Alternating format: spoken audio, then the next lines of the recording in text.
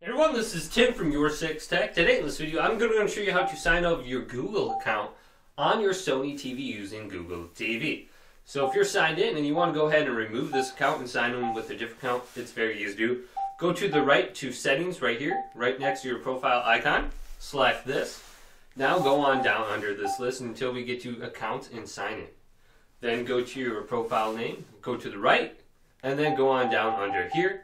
And there will be an option to remove the account right here. It says removing this account will delete all the related data from your device, including associated kids account. So you can delete it and remove it right here. And then you can go back to the screen and you can add an account or you can add a kids account. So if this video did indeed help you guys out, leave a big thumbs up and subscribe to my channel down below for more tech out videos coming up next on YourSixTech.